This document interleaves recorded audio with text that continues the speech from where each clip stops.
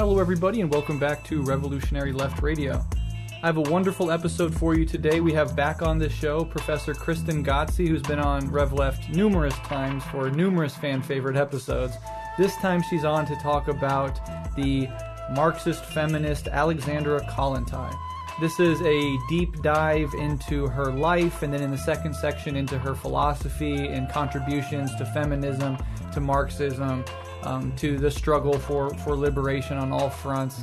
And you can tell when you listen to Kristen talk about Kollontai how deep of a influence she has had on Kristen, and Kristen just talks fluently and can talk for hours about Kollontai. So I could not have asked for a better guest to cover the life and work of this amazing proletarian and feminist hero.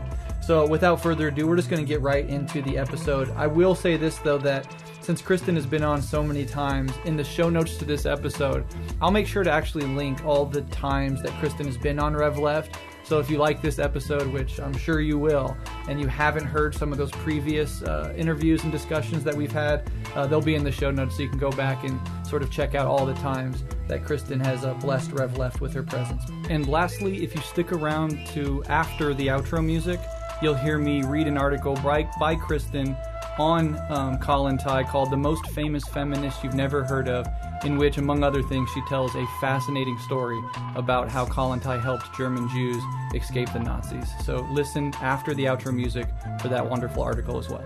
But without further ado, let's get into this wonderful episode on the life and work of Alexandra Kollontai with my friend, Kristen Ghodsee. Enjoy.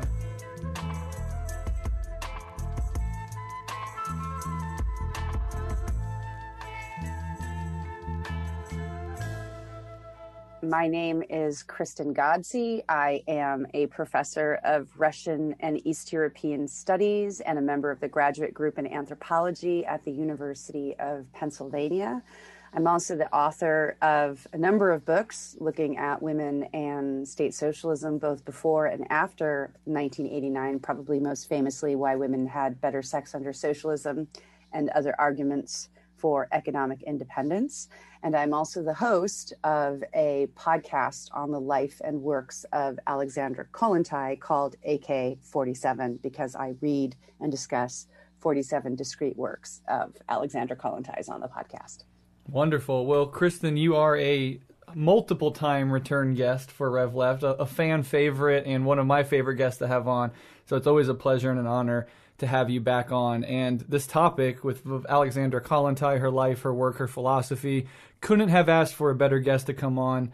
And as we'll probably say at the end of this discussion as well, definitely check out AK-47 if you're interested in more Kollontai. I will link to that in the show notes as well. But yeah, this is a long overdue podcast. Kollontai is a thinker that I think sometimes gets overlooked on the left when we look back at our heroes. I mean, probably not in in feminist spaces, but on the left broadly. So she's a figure that is really central to the Marxist feminist struggle, to Marxism and feminism separately and combined. And so I'm really excited to dive into her life and works. I think the best way to start, specifically maybe for people who might not know a lot about who she is just to sort of do an overview of who Kollontai was, why she's an important historical figure. For the left specifically, but just in general. You can take that question wherever you want. Yeah, sure. I mean, I just wanted to jump on something that you said and mention that she's also very much overlooked in Western feminist circles. I mean, I was just looking at various feminist theory readers' textbooks that are used to teach feminist theory at universities around the world, and she's often just completely erased, even though she's probably one of the most important figures when we're talking about kind of left feminism. And it's precisely because of her left feminism that she tends to be ignored in these historiographies of the global women's movement. So who was she? She was born in 1872 of the old Russian nobility. Her father was actually a general in the Tsar's army, and her mother was a daughter of a very wealthy Finnish businessman. And she had a pretty privileged upbringing because she was expected to make a very good match. And she essentially becomes a revolutionary. She sort of overrides her parents' wishes, marries a poor cousin, stays married for a couple of years. That doesn't work out. She has a son. And eventually she sort of self-radicalizes. Her husband is an engineer who takes her to a textile factory in Narva, where she sees absolutely appalling working conditions. Her husband, who's this engineer, is there to install a ventilator because there are like 12,000 workers in this factory who work like 18-hour days, locked in, and they're breathing these fibers so that the workers last about 3-4 years before they die of tuberculosis. And she's just absolutely horrified by what she sees, and she starts reading socialist books. She says herself that she came to socialism through books because she sort of self-taught herself. And what's really important about Kollontai is from that moment that she visits that factory in Narva, she becomes a committed revolutionary for the rest of her life. And why she's so important, I think, as a historical figure is because, first of all, she's what I would call a left fluid person. She spends many years as a Menshevik, a social democrat.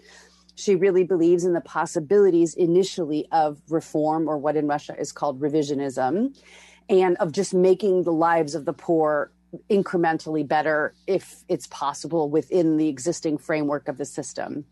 After World War I, she becomes a Bolshevik, largely because she's very much opposed to the imperialist war. But then after the Bolshevik Revolution, she sort of slides into what we would call anarcho-syndicalism, and she joins the workers' opposition. And then very late in life, after she's sort of banished from the Soviet Union, she becomes more or less a stalwart supporter of Stalin in the Soviet Union, especially during the Second World War, largely because she hates Hitler and the fascists. So she was this very important revolutionary. She is appointed as the first commissar of social welfare in the Soviet Union right after the Bolshevik Revolution. She was very, very close with Lenin and Krupskaya, Lenin's wife, and Inessa Armand in sort of setting up the infrastructure for women's involvement in the revolution. After her joining of this thing called the Workers' Opposition, the sort of more anarcho-syndicalist part of the Bolshevik Party, she's sent away first as a diplomat to Norway. Later, she is the Soviet ambassador to Mexico. And then she spends many years as the Soviet ambassador to Sweden, and she's in Stockholm during the Second World War. She's very important in brokering the peace between the Soviet Union and Finland after the Winter War, for which she is twice nominated for the Nobel Peace Prize. And aside from all of her kind of political work and diplomatic work, she was an incredible theorist of women's emancipation through socialism, of using Marxism and understanding the need to overthrow capitalism as an essential and fundamental part of women's emancipation. And in that, she was very much opposed to what she called the bourgeois feminists, what we would call probably the liberal feminists, the kind of hashtag girl boss feminists, leaning in to try to make women equally able to access the highest echelons of wealth and power, rather than actually trying to create social justice and equality for all men and women within the context of a more socialistic society. So as a theorist, as a politician, as a revolutionary, as a diplomat, she was an incredibly important figure in the 20th century for women's movements internationally, a huge inspiration to many people, but unfortunately largely forgotten by both feminists and socialists to this day. Yeah, absolutely. I do think there is some sort of a resurgence interest in her work very, very recently on the Marxist feminist left. I have many connections with Marxist feminists, and Kollontai continually gets brought up more and more. So I'm hoping that there is a sort of resurgence of interest in her, and hopefully we can help add to that as well. But now that we've got the big pieces on the table and we have an overview of her life, let's kind of drill down into some of the details. You mentioned that she was sort of an autodidact. She taught herself. Did she have any formal education? And when it came to her politics, did she have any really pronounced influences? Yeah. So, so obviously, because she was of the upper classes, she was educated by private governesses at home. And so she was a polyglot. She spoke multiple languages. She was very, very well read. When she comes to socialism after her trip to this factory in Narva, one of the first books that she reads, which really radicalizes her, is August Bebel's Woman in Socialism. She also reads Friedrich Engels' The Origin of the Family, Private Property, and the State. And obviously, she reads a slew of Marxist texts, which are available in translation at Russia at the end of the 19th century. When she decides to leave her husband and her child, which she does, she goes and studies for 3 years at the university in Zurich, in Switzerland, because opportunities, obviously, for women in higher education in Russia were limited, but also she wanted to study Marxist economics. She actually wanted to go to where the center of some of these theories were being discussed. And at the time, it was Plekhanov who was really kind of the leading thinker of the party. And she studies for 3 years in Zurich. But again, I think her formal studies are not as important, and she says this herself, as her own readings and interpretations of the books that she had available to her. In terms of her political influences, I think certain people play a really important role in her life. So as I mentioned, Plekhanov was obviously very important early on. She is and remains a Menshevik for quite a long period of time, largely because when she returns to Russia, she splits with her husband and she starts to become involved in agitating and organizing strikes among women workers, textile workers, laundresses, a wide variety of women in St. Petersburg. And she's part of the 1905 failed attempt at revolution in Russia. And during her time in the underground, she is, even though she herself is more aligned with the Menshevik Party, there's not such a big division at this point in time in Russia. And she has many, many Bolshevik friends. So Alexander Bogdanov, for instance, really kind of a Bolshevik Renaissance man who was a doctor and a science fiction writer and a philosopher, I think was a very important influence on her. And then in 1908, she is forced to flee Russia and lives in exile in Western Europe for 9 years because the Tsarist police are after her for all of her revolutionary work. And at that period of time, she's living largely in Berlin. She travels all over Europe giving lectures. She's a very popular orator, a prolific writer. She's writing for all sorts of newspapers and doing translations because she speaks so many languages. But in Berlin, she becomes very close with Karl and Sophia Liebknecht, as well as Clara Zetkin. And she has close relations with people like Karl Kautsky. These are all German members of the Social Democratic Party. And those are really kind of her people. She's also, by the way, in close contact with Rosa Luxemburg at this period of time. So this was the milieu in which she was moving. These were like the kind of luminaries of European German socialism at the time. And of course, ultimately, she breaks with them after the German Social Democratic Party votes war credits to the Kaiser at the beginning of World War I. And the only figures in the German Social Democratic Party who oppose this are obviously Zetkin, Luxemburg, as well as Liebknecht. And it is because of the Bolsheviks' principled stand against World War I in 1914. And she also has an important love affair with a guy called Alexander Shliapnikov, who was a metal worker and a Bolshevik, and later would become the first Commissar of Labor in the Soviet Union. And I think partially because of her belief in pacifism and against the war, and also because of her relationship with Shliapnikov. She becomes a Bolshevik in 1914. And it's at that point that she really begins sort of reading all of these Bolshevik texts and working together with Lenin. And as I said, Krupskaya and Armand, who are sort of helping Lenin formulate these Bolshevik positions as the war continues.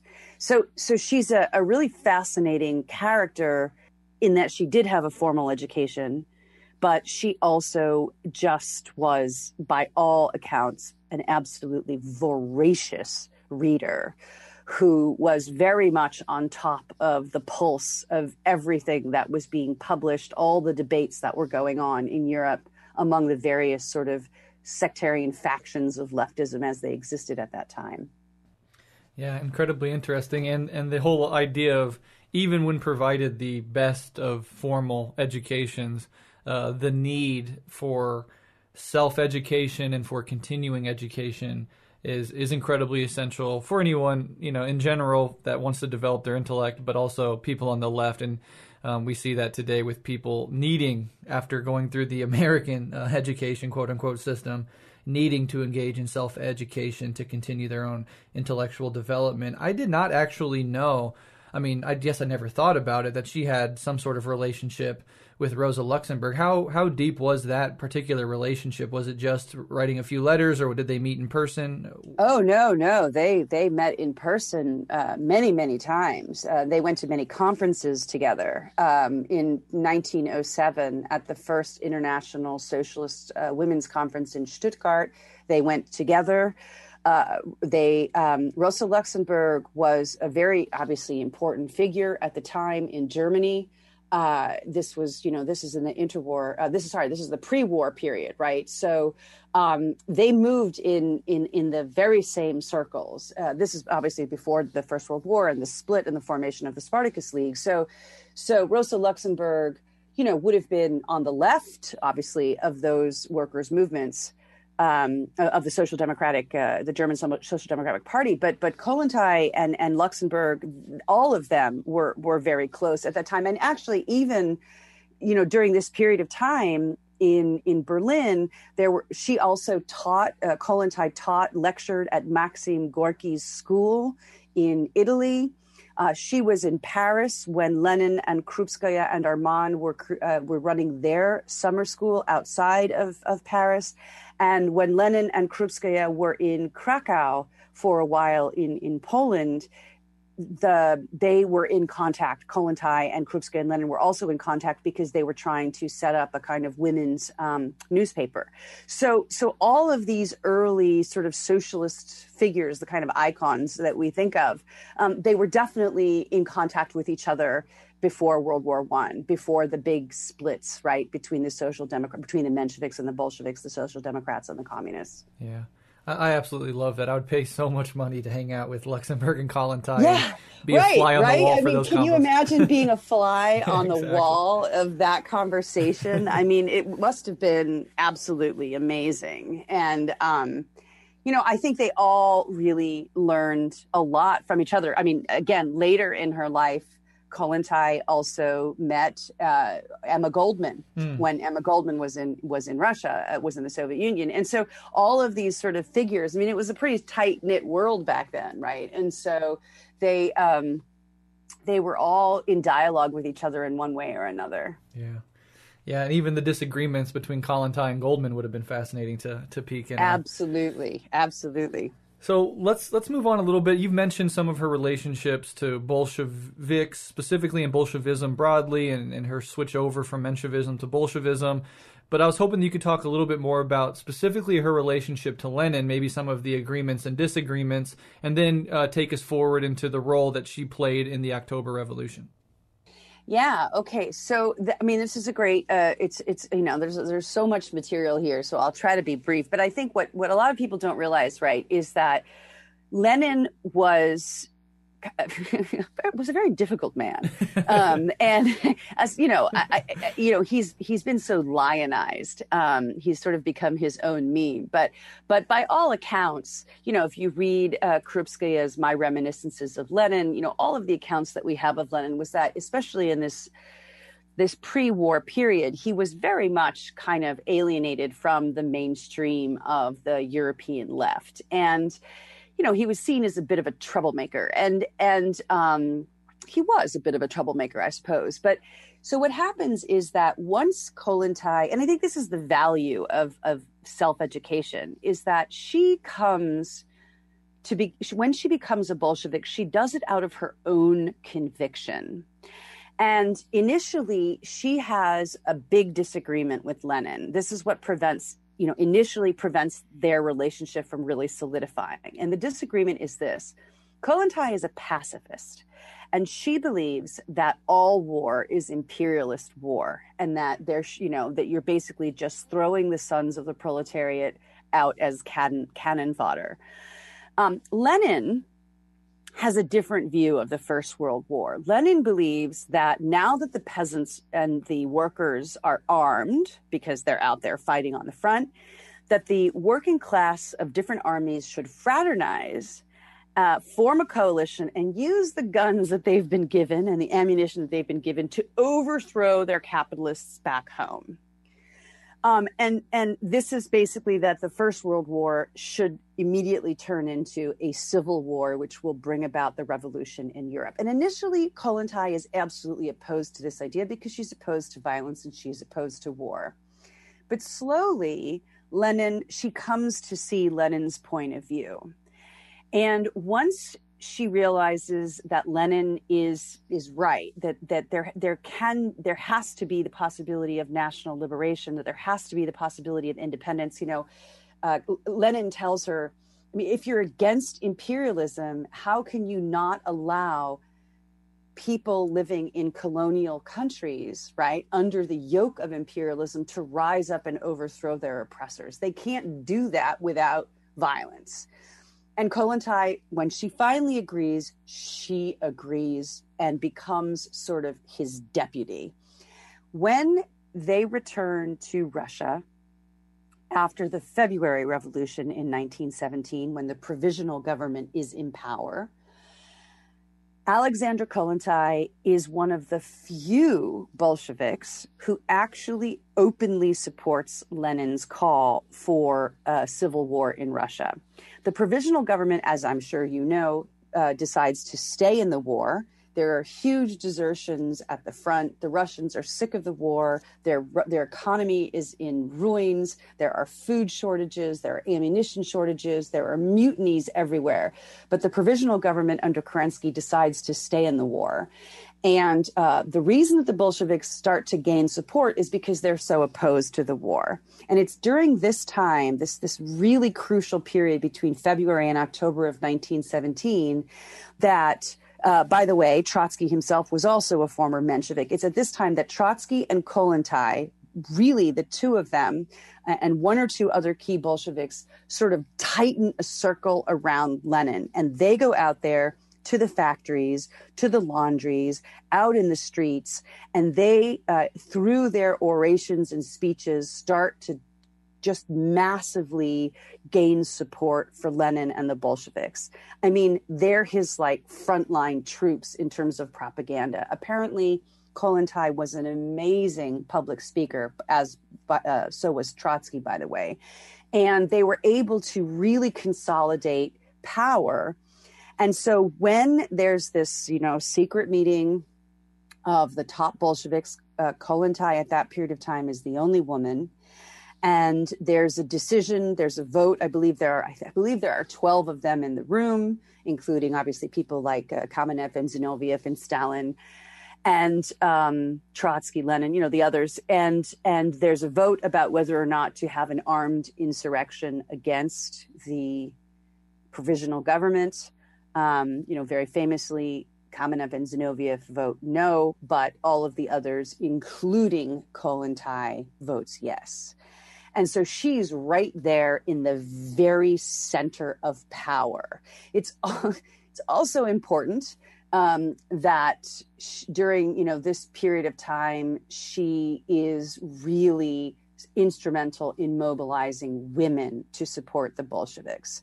And the Bolsheviks really needed the support of women because so many men were away at the front, and women were working in the factories. And so the only way that this revolution, that the October Revolution, was going to work was to make sure that they also had the support of especially proletarian women working in the cities.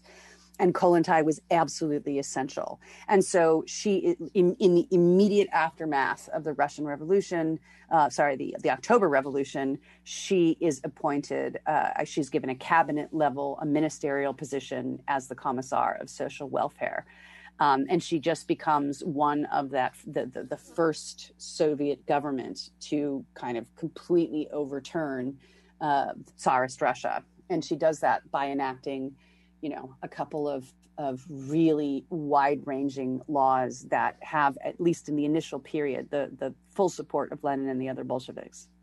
And I think that's the perfect way to lead into this next question, which is, after the revolution, as you've hinted towards, can you just talk about some her positions within the communist government, as well as the years go on, sort of her opposition to certain elements, factions, and aspects of it, particularly her relationship and attitude towards Stalin and his policies, and how that attitude sort of shifted back and forth over time?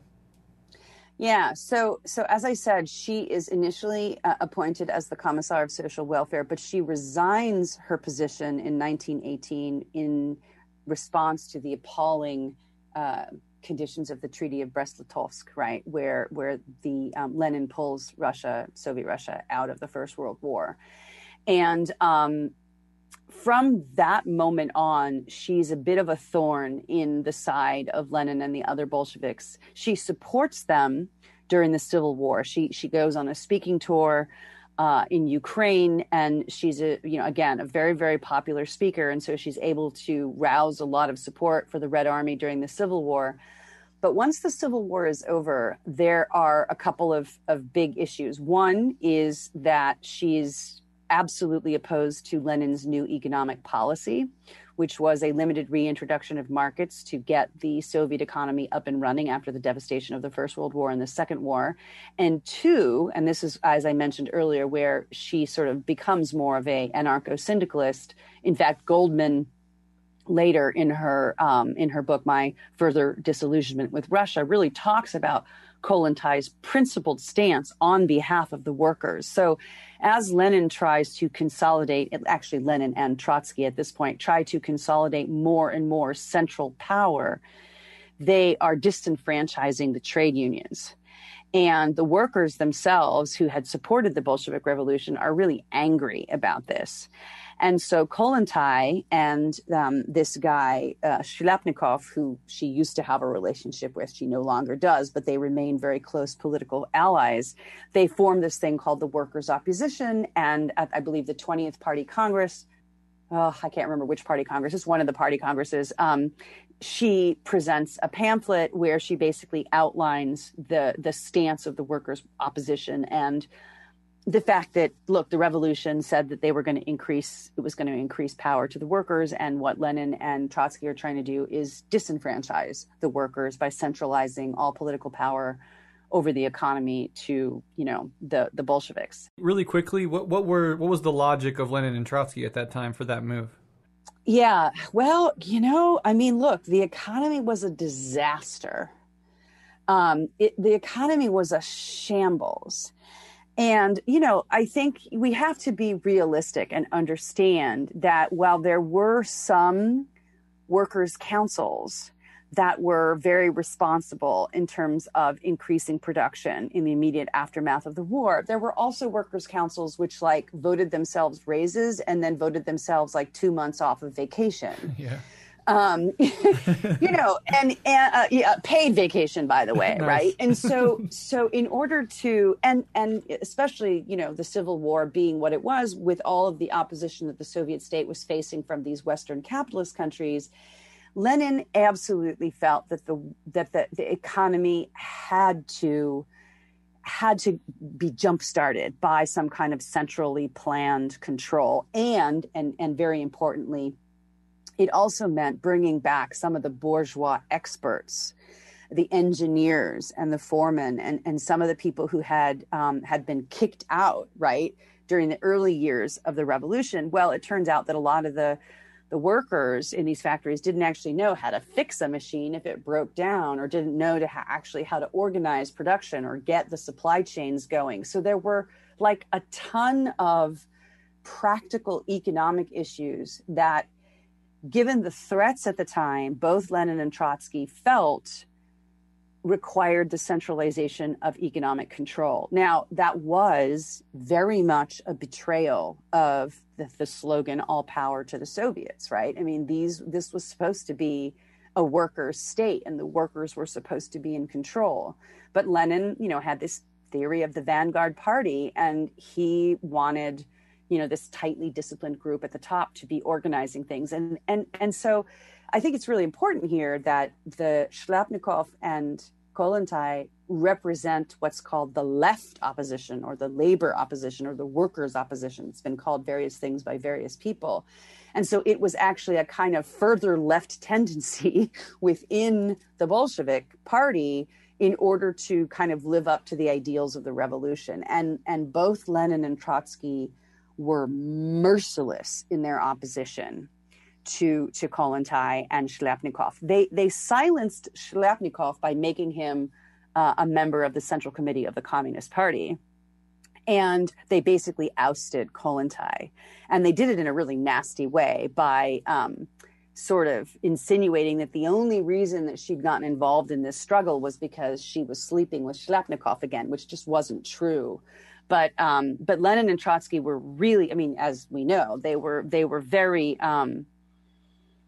there was a lot of factionalism. There was a lot of fears of sectarianism. The left would organize itself into a circular firing squad, as the left often does. And so they believed that this sort of strict kind of discipline was necessary for the time being. And Kollontai just believed, as did, by the way, Emma Goldman, believed that once you set up that level of centralization and that level of bureaucracy, that it would never go away.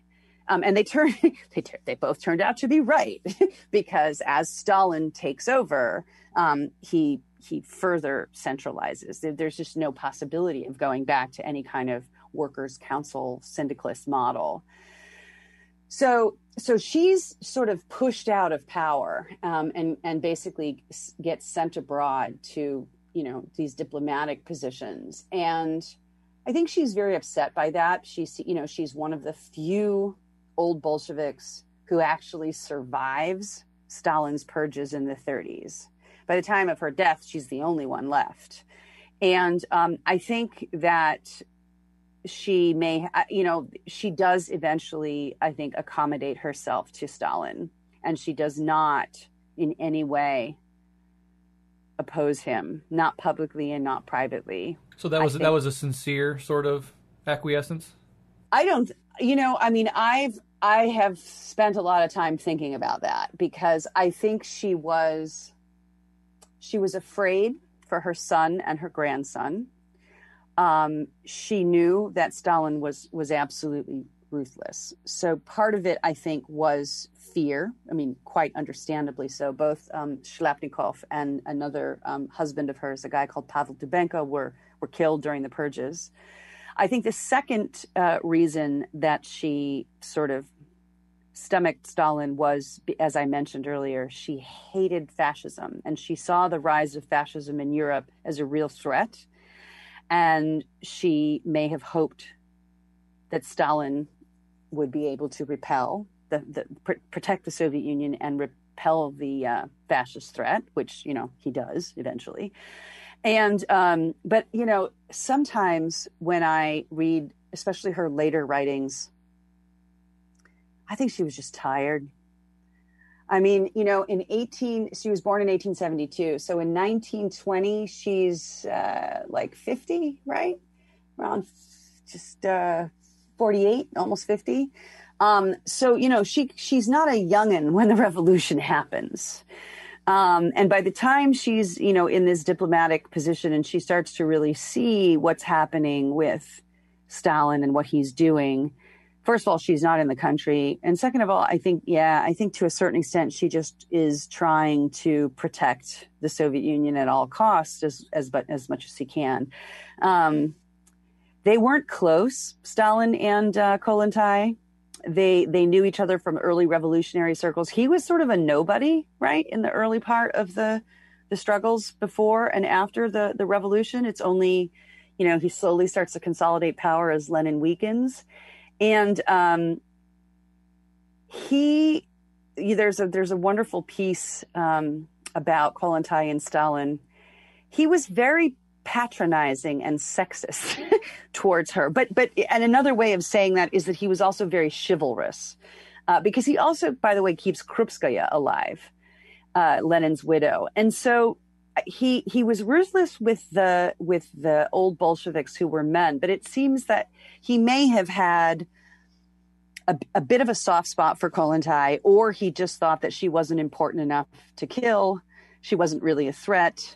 I'm not really sure. I mean, it's sort of one of those counterfactual questions that would be really fun to like write a novel about, to try to figure out what was going on there. But there is no doubt whatsoever that by the 30s, especially the late 30s, even despite the purges, and she was gutted by the purges. There are some wonderful passages in a biography written by a woman named Isabel Palencia, who was from Republican Spain. They were both in Stockholm at the same time. And Kollontai's suffering during the purges was absolutely immense, but she never, ever spoke one word against Stalin.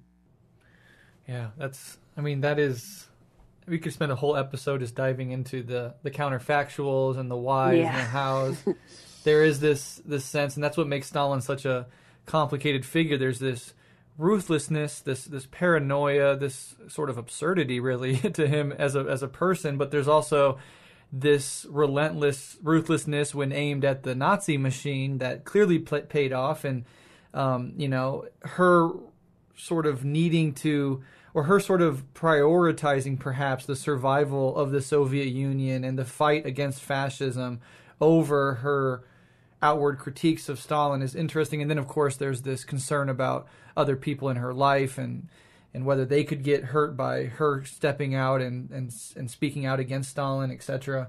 It is incredibly complicated and endlessly fascinating for me to think through those things. And I think it's really important on the left that we take these complexities and these nuances seriously and really study the history and think through these problems, because I don't think the left is helped either by just a complete sort of indoctrinated Stalin was as bad as Hitler approach, nor an over-romanticization of Stalin, which you sometimes see on the left either. Yeah, that's a real problem. That's a real problem, I think, as well. Because, I mean, even Kollontai, right? I mean, she, in her private diaries, which we know about because the secret police were reading them, right? She was very critical, right, of the purges, the just sort of wholesale massacre of all of these old Bolsheviks that had supported the revolution. And it's interesting because obviously she thought they were innocent, but she also was profoundly worried that if the Nazis attacked, right, if there was a war, Stalin wouldn't have the kind of people around him that he would need in order to win the war against Germany. And, he killed all of these people with revolutionary and military experience, many of them who had fought in the Civil War. And so, it was just, he was sort of decapitating the anti-fascist resistance. So I think she was critical of him, from that perspective. Now, again, I also think it's important that she was abroad for most of the time. And many people did not realize everything that was happening in Russia. But, her doctor was purged. Many of her colleagues were purged. So she knew enough. And I do think had she said something, probably nobody would have listened to her, partially because she had been, somewhat discredited at that period of time because of her more sort of radical views on not only the workers' opposition, but on sexuality, which we can talk about in a second. But yeah, it's also very likely that Stalin would have killed her son and grandson. And that, I think, kept her mouth pretty sealed shut. Yeah. There's the principled sort of conflict between like Lenin and Trotsky and Kollontai and different factions. Sort of the burden of successful revolution is, okay, where do we go next? We're being attacked from all sides. I understand those are legitimate debates and criticisms to have, and they're absolutely unavoidable.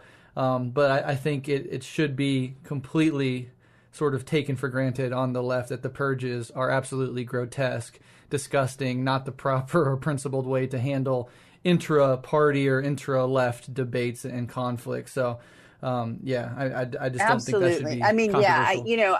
I sometimes, there's this phenomenon of the tanky, right? And, and there is a kind of nostalgia, especially in Russia today, for Stalin, which I think is really interesting. I mean, largely the role that he played in the Second World War. But it is, I don't think that for a second, right? The way Stalin, the paranoia of Stalin in the 30s is excusable. There's just, that has to be, just absolutely made clear that, that these things actually happened. It wasn't anti-Soviet propaganda or something like that made up by the West, which sometimes you kind of hear. I mean, and then the other thing is, and I think this is really important, is that Stalin also reversed quite significantly in 1936 almost all of the work that Kollontai had done to liberate women. And she was, she also did not say anything about that. And that, to her, was also very close to her heart. Yeah, incredibly messy history to wade through. And I mean, just as a side note, not that it's that relevant, but the term tanky now has made its way into mainstream liberal discourse. So it's like I kind of blame like certain elements of the left that turn tanky into this like sort of vague insult towards anybody that's on like the Marxist or Leninist left. And now you see like just like blue check mark liberal journalists using the phrase, which is sort of dizzying. Right. That's what happens. These words circulate and they lose their original meanings. For sure. Well, this is to end this biography section, and we can move on to the sort of ideology contribution section. Just sort of briefly, how did Kollontai's life sort of come to an end?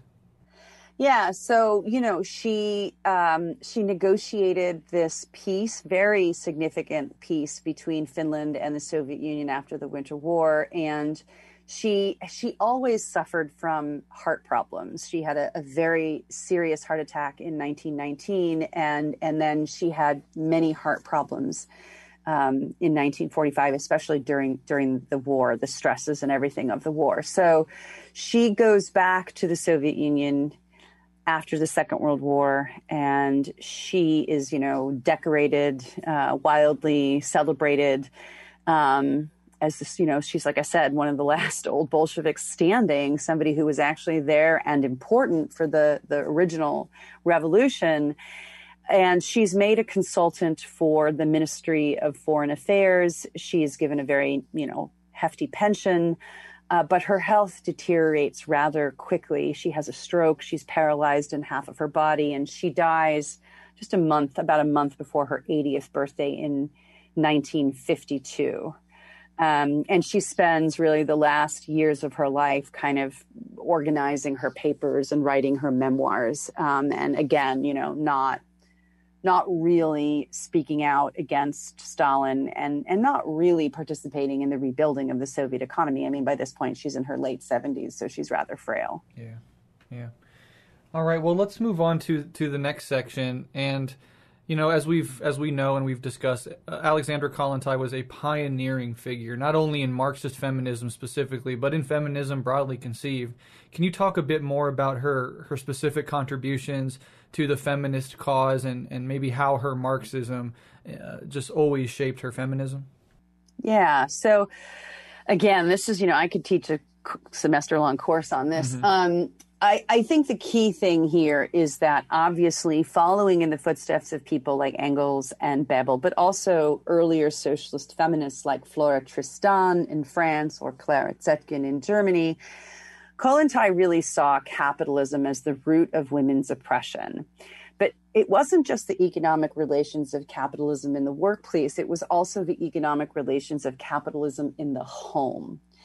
And she is, one of the first really outspoken women, socialist women she literally heckled feminists at their conferences. She would go in the audience and shout while they were giving their speeches, because she felt, as did Clara Zetkin, that women of the upper classes could not represent the interests of working women, right? We've talked about this on the show before, so I won't rehearse that argument here, but that there was a way in which women really needed to form strong coalitions with men, working class women and working class men, in order to overthrow capitalism.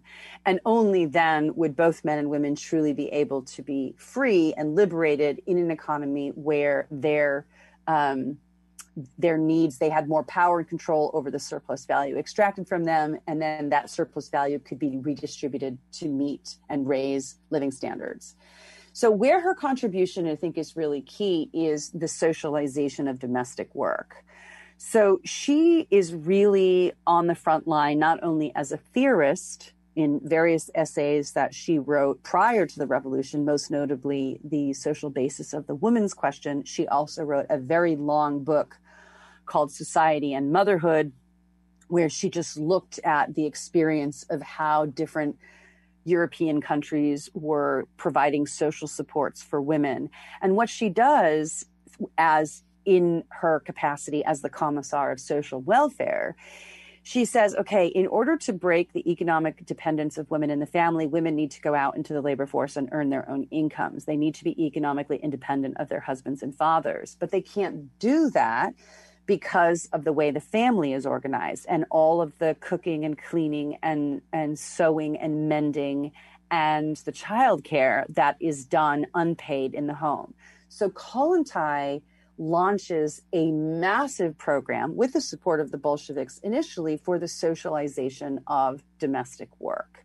And I think this is so important. It's one of the reasons we actually, if any of you listeners out there have a kindergarten or a preschool or a nursery where you drop your kids off, in many ways you have Alexandra Kollontai to thank for this, because she really took some of these ideas and put them into practice in the sense that it's public provision of childcare, public cafeterias, public laundries, public or cooperative mending facilities, because mending was a really big deal for women at the time.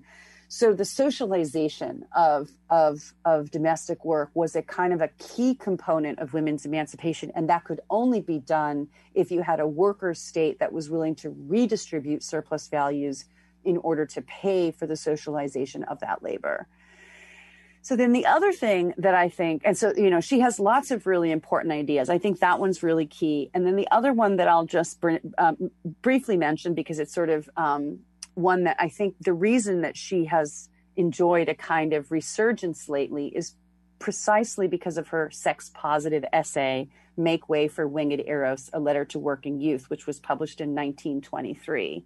And a lot of people are kind of reading and rereading and thinking and talking about this essay. And I think what's really interesting about the essay is that she does a Marxist analysis of love and sex. She's a historical materialist, and she sort of applies the tools of historical materialism, of dialectical materialism, to the family, to romance, to our concept of friendship and companionship. And she basically says that the model that existed in Soviet Russia at the time and Tsarist Russia, which, by the way, is the model more or less that we still have today, of the kind of heterosexual bourgeois monogamous family as the kind of basic family unit in society, that is a specific way of organizing romantic relations that upholds capitalism. And she basically talks about earlier versions of love and fidelity in the ancient era and in the era of feudalism, which upheld those economic systems. And then she goes on to imagine a future socialist society where there will be this thing that she calls comradely love. Jodi Dean has just written a wonderful book, Comrade, which also kind of delves into this idea of comradely love. And the ideas are really actually, beautiful and simple one. The idea is that if you live in a society which is completely depleting you of all of your affective resources, you're exhausted and alienated from your labor and from yourself, finding a romantic relationship, finding a partner becomes so important because it's the one thing that sort of humanizes the world for you, right? Somebody who treats you as special, somebody who treats you as important. And so in a capitalist society, the couple, that sort of romantic link between a man and a woman, and she was obviously speaking very specifically about heterosexual relationships at the time, although, the Soviets did liberalize same-sex relationships very early on after the October Revolution, but she was specifically talking about the relationship between men and women. She said that because people's emotions, because the world is so precarious, that the relationship between a man and a woman becomes one of property, becomes an egoistic relationship. And you want to own the other person. You want to possess the other person. You don't want anyone to have anything of their time or attentions or energies. And that this causes jealousy and it causes discord and ultimately unhappiness. And that in a future socialist society, when everybody's needs are, more or less met, when you have some social security and stability in your life, and you live in a society where everybody is concerned not only about their own individual needs, but also the needs of the collective, of the common good, that people will have much more expansive relationships. They'll have, what she calls this comradely love for many people. These lateral relationships with neighbors and friends and colleagues and perhaps family members, right? So we'll all be embedded in these much richer social networks. We'll have our material needs met. We'll have our emotional needs met by multiple people. And so the romantic relationship between a man and a woman, again, it could be between any two people, will be less freighted, first with material cares and considerations and worries, and secondly with this kind of egotistical possessiveness, right? Because people will feel that they are validated and supported in a broader social network of people. And so for Kollontai, the goal of socialism is not only to have state ownership of the means of production or workers' control of the industries, all of the kind of very economic public things that socialists always talk about. It was also about building a new idea of love, a new idea of comradeship that would support the sort of collective endeavor of the socialist society, that those two things had to go hand in hand. And I think that is really an incredible contribution that she made to our understanding of the way that socialism and capitalism impacts our personal lives, which, as we've talked about on the show before, has been a really important inspiration to me and my work. Yeah. Absolutely amazing. I love her so much, and such important contributions that many of us might take for granted today. But to trace these lines back to Kollontai, I think is really, really important. And I know on our sister podcast, Red Menace, we're going to be doing some deep dives into her work, and I think we're still discussing which work to tackle first. But if you want like some more deep dives into specific works by Kollontai, definitely pay attention to Red Menace, because we're definitely going to do work on that front. I always think it's important to point out some legitimate criticisms of the figures that we cover. So in your opinion, what are some criticisms of Kollontai that you think are fair? And maybe you can also toss out a couple that you think are often lobbed her way that are more or less unfair. Yeah, so the fair ones are definitely her acquiescence to Stalin. There's just no way you can deny that, right? She did not take a principled stand against him at any point, even when he was shooting her, ex-husband and former comrades. So again, I think there are lots of interesting discussions about why that was. The other thing is that in some of her writings, and again, this is a product of the time, she had some eugenicist tendencies, right? She talks sometimes about like the hygiene of the race, so that people with, for instance, certain kinds of disabilities should not reproduce. I think, that's kind of a unpleasant reality of her work. And it's definitely there. You can find evidence of that. As I said, that was a pretty common, at that particular period of time in Europe as a whole. There were a lot of people sort of talking about, Darwin's theories and thinking about things like natural selection and trying to, quote unquote, improve the human race, build the new socialist man. And we see very clearly where that led into the Second World War. So that's a fair criticism. The third thing that I would say was that even though she herself sort of abandoned her young son when he was only like 3 years old or whatever, and she was, she saw him fairly often and she worried about him a lot, but motherhood was really not the most important thing in her life. But she is really very pronatalist, I would say. She really focuses on motherhood, and she thinks that motherhood for women is sort of a duty to the socialist state. Women have a responsibility to bring new socialist citizens into the world. And I find that a little bit problematic, especially since she herself, she had this one child when she was young, but she didn't really sort of practice what she preached, so to speak, on that. And that, I think, is a really fair criticism of Kollontai's work. She talks about reimagining the family. And she is instrumental in the legalization in 1920 of abortion. Soviet Union is the first country in the world to legalize abortion on demand during the first 12 weeks of pregnancy. And so she understands very well the relationship between women's ability to control their fertility and their economic independence. And yet at the same time, she really spends a lot of time in her writings admonishing women to have children. And so there's a little bit of a contradiction there. Like, she's okay with the socialization of the family. She wants the state to actually play a big role in alleviating women's cares in this regard, but she's not really keen to allow women the choice of whether or not they have families. And I think that's a bit of a criticism that is a fair criticism of Kollontai. There are a lot of unfair ones. There's a misunderstanding that comes from a conversation that was recorded by Clara Zetkin with Lenin.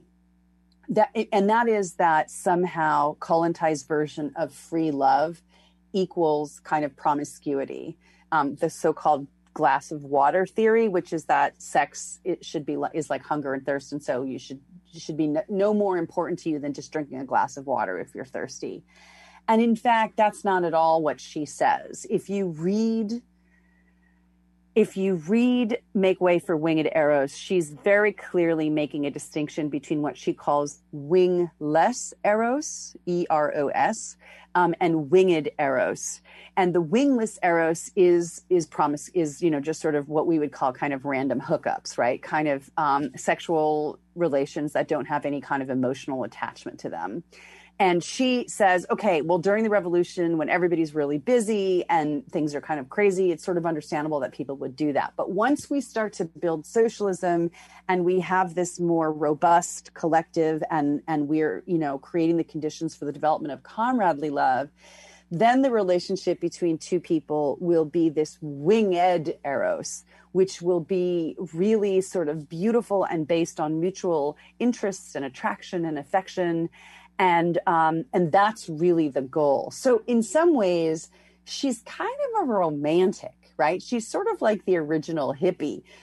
She has this sort of weird, kind of eclectic at the time, especially idea of love that is not just about random hookups, right? It's not just friends with benefits. It's this sort of almost kind of mystifying view of finding your soulmate or a series of soulmates over the course of your life with whom you share interests and affinities, and that will be the highest form of socialist love. And so to kind of paint her as a simple free love radical misses the nuance in her views. Now, she was not in any way critical of winged eros. She was fine with the hookup culture. And in fact, she's largely responsible for the creation of these quote unquote civil marriages, right? She makes it much easier for people to get married and divorce in the Soviet Union. And she understands that people are going to have serial monogamy. She herself, had a number of relationships. And she was not at all opposed to what we might consider today things like polyamory. She explicitly states that you might have multiple people that you're in love with, or you have these comradely relationships with. But she definitely saw just sort of, what we would think of as sort of random hookups as kind of a lesser form of love. And to kind of, and Lenin, unfortunately, I think is the origin of the stereotype that's what she represents. Yeah, really, really interesting, really principled takes, really clarifying as well, because the water does get muddy around some of these elements of her thought and stuff. And, sort of zooming in towards the end of our conversation, couple more questions. And one I really want to ask is just, given that Kollontai is such an influence on you and you've done so much study and research into her life, what aspects of maybe her personality or her life or her work do you think maybe are overlooked, or that you found particularly interesting that might not get as much attention as perhaps it deserves, or just something that is just quirky and weird about her? So it's, I wouldn't say that it's quirky and weird, although I think it's fascinating, and it's definitely overlooked. So, and it has to do with her personal life in some ways. So Kollontai was married very young. She was like 21 when she married her first husband, obviously Vladimir Kollontai, from whom she takes her name. And then she had a series of lovers, sort of a serial monogamy sort of situation over the course of her life. Two of whom were significantly younger than she was. The first was 13 years her junior, Shlapnikov, I mentioned him. And then she later marries a guy called Pavel Debenka, who's 16 years younger than she is. And the thing that I find really fascinating about Kollontai is there's often a lot of discussion of her. Well, okay, let's face it. She actually published her autobiography in 1926, and she titled it The Autobiography of a Sexually Emancipated Communist Woman, right? Nice. So she was very proud of her sort of conquests in that realm. However, one of the things that is very overlooked about her is that when she was 6 years old, she spent a year with her father in Bulgaria. Her father, General Domontovich, was sent to Bulgaria to help the Bulgarians write a liberal constitution after their freedom from the Ottoman Empire in 1878. And she makes a friend called Zoya Shadurskaya. And Zoya and Kollontai pretty much spend the rest of their lives kind of together until Zoya's death in 1939. And Kollontai herself says that apart from her son, Zoya is the most dear person in her life. And Zoya moves in with Alexandra Kollontai right after the birth of her son in St. Petersburg in the late 19th century. When Kollontai goes into exile, Zoya follows Kollontai. They often live together in various cities around Europe. Zoya lives with Kollontai in the immediate aftermath, before and after the Russian Revolution, especially when Emma Goldman goes to visit Kollontai. She's living in the Hotel National in Moscow with Zoya and her son. And then when Kollontai becomes a diplomat in Sweden, Zoya is a frequent visitor of hers. And so Kollontai basically had a very passionate friendship with this Bulgarian woman who, by the way, Zoya never married. She was a self-supporting journalist, which made it really easy for her to kind of pick up her life and follow Kollontai wherever Kollontai happened to be going. And Zoya and Kollontai were obviously, very, very, very close. Everything that you read in the biographies, everything that you read from other people about them was that they had a kind of really special connection to each other. And I think that that's really interesting because much is made of Kollontai's love affairs.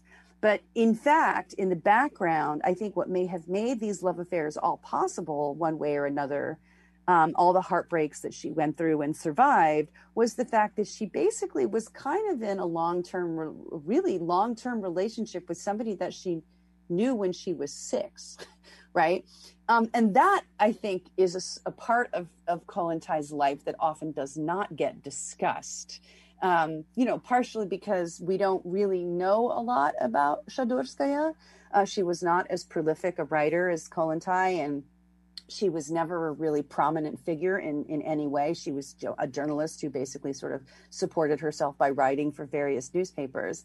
But the fact that she was such an important part of Kollontai's life, and she always seemed to be there for Kollontai when Kollontai needed her most, I think, opens up the possibility that Kollontai was really living what this sort of comradely love that she talked about, right? She was actually building that in her own personal life. Yeah, beautiful. I had no idea about that at all. So that is incredibly fascinating. So overall, as a way to maybe end this conversation, and I always like this question because it's an important sort of way to wrap up these discussions, what are some of the main lessons or inspirations that the contemporary left, Marxist, feminist, or otherwise, can take from the life and work of Alexandra Kollontai? So I think that, there are a couple of things, and I want to read you, if I can find it, a quote. Because I mean, again, like I have an entire, 2 years worth of a podcast about her at this point. So it's like everything about her life is really fascinating. I mean, what do you want? But you're asking the wrong person. But the one thing that I will say that I think is really important is this idea of doing the work that we need to support each other emotionally within the movement. So there is this incredible speech that she gives. I'm trying to find the exact, here it is.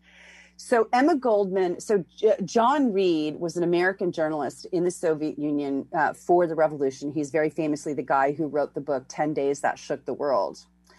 And in 1920, Emma Goldman was in Russia, obviously, and in 1920, first Inessa Armand died quite suddenly of cholera. And then 2 months later, John Reed died. And Emma Goldman, whose initial impression of Kollontai was that she was kind of a grande dame and not really a real revolutionary, she was an aristocrat after all, and she was always very well dressed and everything like that. Goldman was really moved by Kollontai's speech over John Reed's grave. And she reports this speech. She gives an excerpt of the speech in her book. She says, this is Kollontai, who is reflecting not only now on the death of John Reed, but also on the death of Armand. We call ourselves communists, but are we really that? Do we not draw the life essence from those who come to us? And when they are no longer of use, we let them fall by the wayside, neglected and forgotten. Our communism and our comradeship are dead letters if we do not give out of ourselves to those who need us. Let us beware of such communism. It slays the best in our ranks. And I just think that really captures something about how important it is for us to not only think about getting our politics right, and, especially on the left, I think we have all of these debates about the right political way or the right, theoretical framework or the right practical strategy to achieve our goals. How do we build coalitions? How do we, reach out to people that we might not otherwise cooperate with? How do we deal with hierarchies of race and gender and sexuality? But underlying all of those questions is the sort of basic emotional need to take care of each other. And this is why I really loved Jodi Dean's book, this idea of comradeship. And I think a little bit we've lost that sense of how important it is to be comrades to each other. And I think Kollontai's life, again, it's very complicated, and there are many criticisms that you could address to her writings and her thinking. And it is, hard to necessarily update somebody who was writing over a century ago to the 2021 and the post-pandemic world that we're about to hopefully be living in. But I do think that the one essential concept is the importance of emotional support for each other in what is, as we will all recognize, a really difficult struggle. It was back then, and it remains so to this day. Capitalism is very pernicious. It's emotionally draining and exhausting to constantly be outraged against the injustices that we see around us in the world, and to constantly be thinking and working towards somehow rectifying those injustices. And so Kollontai really admonishes us to care for each other, and I think that's a really important message. Absolutely gorgeous, heart-rending quote, and beautifully said on your part as well. And it's a perpetual problem. Us on the left, we are operating in horrific times, and as you said, there's so much heartbreak every single day. But a gentle, loving reminder to be gentle with ourselves and with one another, I think is always going to be relevant, and is especially relevant in these times. And I'll have to have, me and Jodi have been talking about her coming back on the show. I'll have to have her on to do a whole episode on her book, Comrades. But yeah, beautifully said. Kristen, it is always a pleasure to have you on. Every time you come on, I deepen my understanding of history and the world, and you're always welcome on Rev Left. Before I let you go, can you please let maybe listeners know where they can learn more about Kollontai, and then importantly, where they can find you and your work online? Yeah, so there are four excellent biographies of her in English. There are many others in other languages, but the four that are in English, the first one is Isabel de Palencia, which I mentioned. I think it's out of print, but it's easily found in used book spaces. Barbara Ann Clements has a book called Bolshevik Feminist. Kathy Porter's book has just been reissued. I just think it's called Alexandra Kollontai, a biography. And then there's another one, Beatrice Farnsworth wrote that one. I think it's also just called Alexandra Kollontai. But those are available, easily found online. All of Kollontai's writings in English are available on Marxist.org. Well, not all of them, but a good, because there are a lot of them. But the ones that have been translated and for which we have permissions to post, they're all available on Marxist.org. Very recently, Sternberg Press came out with something called Red Love, a Reader, which is a collection put together by an artist, I think in Sweden, reflecting on Kollontai's life and her importance around questions of love and sexuality. And of course, if people are interested, there's my podcast, which I've been doing now for a little bit over 2 years. It's kind of episodic. I get to it when I get to it among all of my other obligations, but that's AK-47. You can find that on, Apple Podcasts and Spotify, or you can go directly to the webpage, which is just AK47.buzzsprout,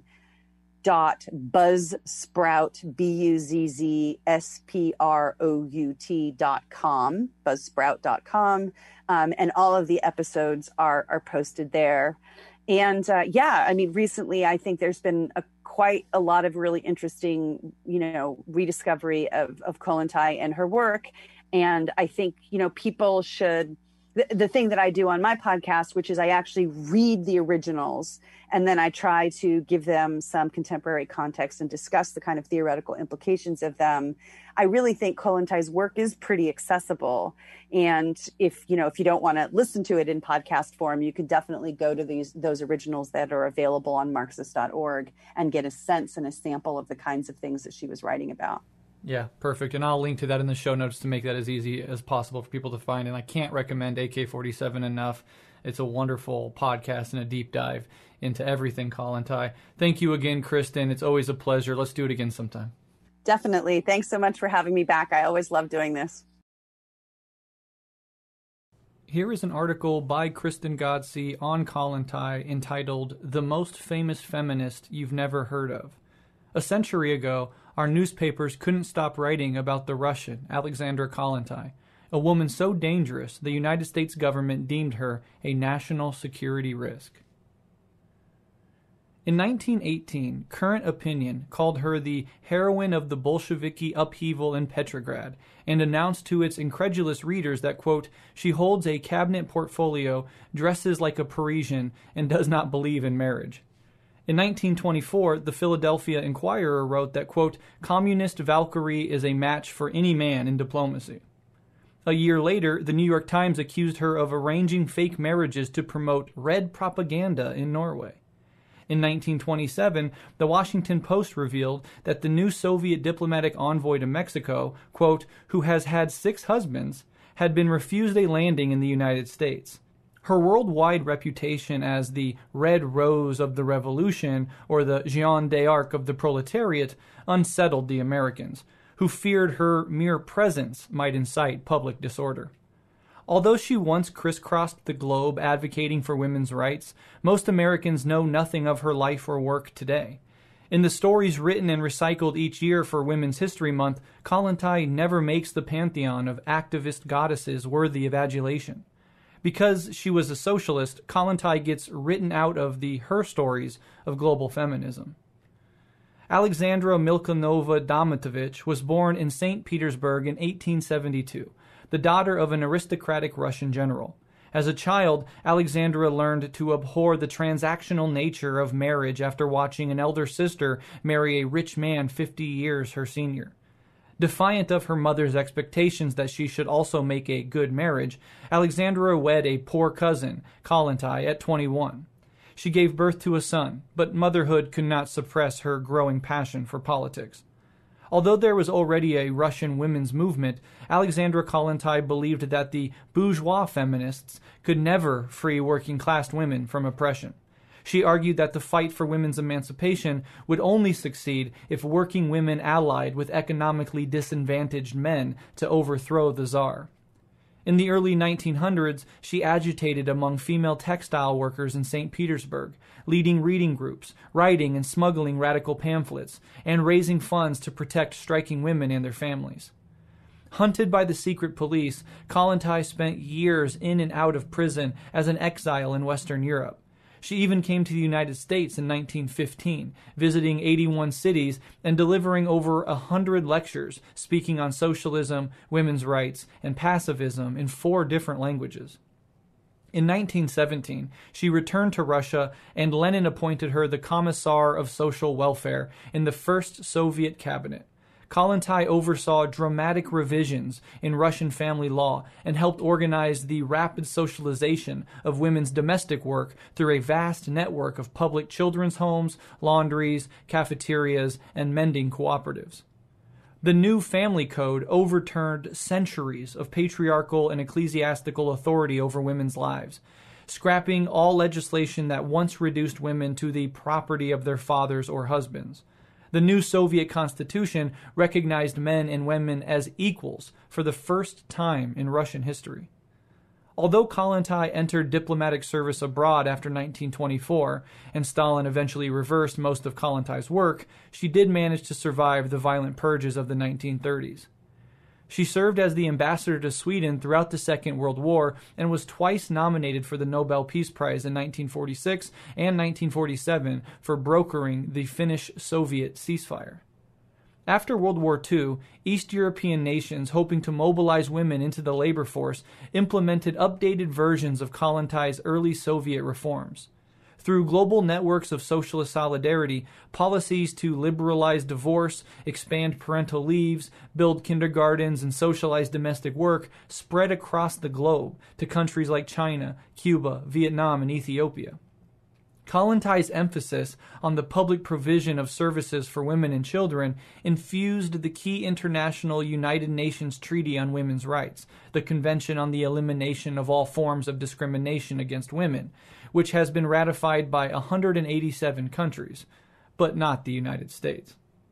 Even so, American women benefited indirectly from Kollontai's long history of activism because Cold War superpower rivalries forced the U.S. government to pay attention to women's rights. In many ways, we live in the world that Kollontai helped create 100 years ago. But when I think of Kollontai and her legacy today, I also remember the tale of how she saved a colleague's parents from the Nazis. It was 1940, and the Germans had just overrun Norway. Having already escaped one from a concentration camp, a man named Hans Serf turned up, desperate, in the Soviet embassy in Stockholm. As German Jews trying to get out of Europe, Hans and his wife needed Soviet transit visas. After an initial inquiry, the clerk told Hans visas required 6 weeks of background investigations, but at any time the Germans might invade and ship them off to Auschwitz. At that exact moment, Hans recounts, quote, "The door opened, and a beautiful, bosomy lady, all in black, stormed in a hurry. Momentarily, I realized that this must be Madame Kollontai, the Russian ambassador to Sweden. Now, Hans, I said to myself, where is your Russian? I stepped before the lady. Listen, Comrade Kollontai, I am a comrade too, and I have to get out, now." Kollontai looked him up and down and decided she liked him. She turned to her clerk and ordered him to grant the visa. Hans hastily explained that he also needed one for his wife. "Give me 2, Kollontai commanded and disappeared. As a woman in a rare position of power, Kollontai used her authority to ensure that Hans and Kate Serf escaped. "If it weren't for Madame Kollontai, I would never have been born," my colleague, Stephen Serf, a professor in the German department, wrote to me one day. "Madame Kollontai is a hero in our family." Our collective feminist history is littered with tales of extraordinary women who fought tirelessly for equality, peace, and justice. And we must expand this history to better include the many activists and leaders like Kollontai who lived and struggled to promote the ideals of socialism. But this year, as the lead up to perhaps the most important presidential election of our lives renders the political climate ever more polarized, contentious, and cruel, it's worth remembering that small acts of extraordinary kindness can leave as lasting an impact as a lifetime dedicated to a larger cause.